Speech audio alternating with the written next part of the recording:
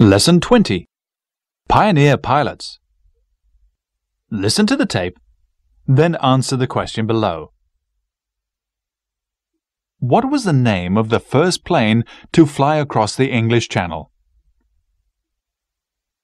In 1908, Lord Northcliffe offered a prize of £1,000 to the first man who would fly across the English Channel. Over a year passed before the first attempt was made. On July 19, 1909, in the early morning, Hubert Latham took off from the French coast in his plane, the Antoinette IV. He had travelled only 7 miles across the channel when his engine failed and he was forced to land on the sea. The Antoinette floated on the water until Latham was picked up by a ship. 2 days later, Louis Bleriot arrived near Calais with a plane called No. 11. Bleriot had been making planes since 1905, and this was his latest model.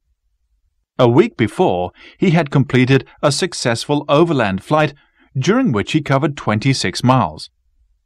Latham, however, did not give up easily. He too arrived near Calais on the same day with a new Antoinette. It looked as if there would be an exciting race across the channel. Both planes were going to take off on July 25th, but Latham failed to get up early enough. After making a short test flight at 4:15 a.m., Bleriot set off half an hour later. His great flight lasted 37 minutes.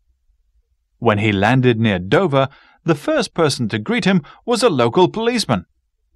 Latham made another attempt a week later and got within half a mile of Dover, but he was unlucky again. His engine failed, and he landed on the sea for the second time.